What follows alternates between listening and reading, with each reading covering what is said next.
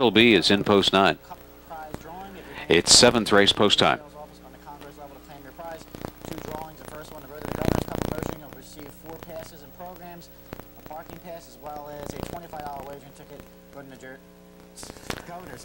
Seventh race is in the backstretch and going to the start.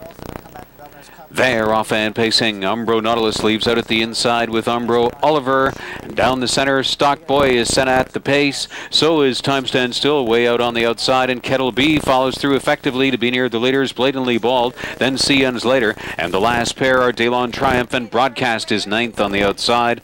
It's all ARMBRO Nautilus in command. On down to the quarter, and Kettle B drives right on through into the pocket.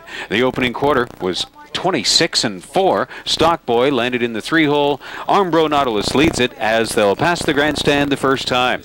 Kettle B and Campbell in a great spot along the inside second. Stock Boy is third. ARMBRO Oliver through in fourth. Blatantly Bald is fifth. Time Stand Still a half a dozen back and being brought to the outside. Delon Triumph has a pair beaten. They are Seons later. And Broadcast is 9th and taken to the passing lane. ARMBRO Nautilus has got the half.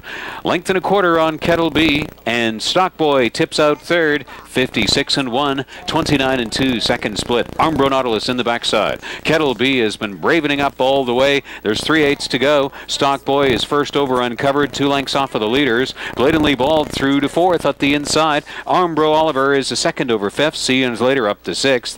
Then Time Stand Still, Delon Triumph, and Broadcast goes back to the pylons from 9th. ARMBRO Nautilus puts up 3 quarters in 1:24-3, 28-2 third. ARMBRO Nautilus, the sprint will be on with Kettle B now. Stock Boy is on the outside third. Blatantly Bald to his inside. And ARMBRO Oliver goes 3 wide. In the stretch, it's ARMBRO Nautilus by 2. Kettle B followed in and is brought out for the drive. Here comes Kettle B to try to chase ARMBRO Nautilus to the end. ARMBRO Nautilus and Kettle B. ARMBRO Nautilus wire-to-wire winner over Kettle B. Seons later contesting show with Time Stand Still. ARMBRO Nautilus 152-4.